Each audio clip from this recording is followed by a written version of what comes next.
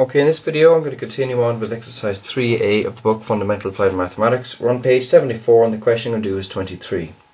It reads, a particle is fired so as to have a maximum possible range. Show that the angle of projection should be 45 degrees. And it also has to show that the ratio of the greatest height to the range is 1:4. So once again we go back to page 73 where we proved the greatest range. And we said the range S sub x is equal to u squared sine 2 alpha over g, and we're asked to investigate where alpha is 45 degrees. Sine 2 alpha, that's grand. So if you plug 45 degrees in, you get s sub x equal to u squared times the sine of 90. If you plug that in, you're going to get 1 over g u squared over g. Now on question 18 on page 73, it was proven that the maximum range is given by u squared over g like that, which is correct.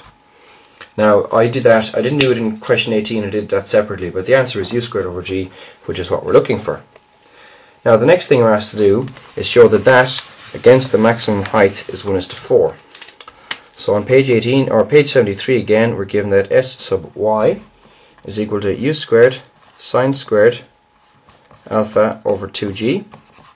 So if you plug in, of course, 45 degrees again there, you're going to get u squared sine of 45 squared over 2g.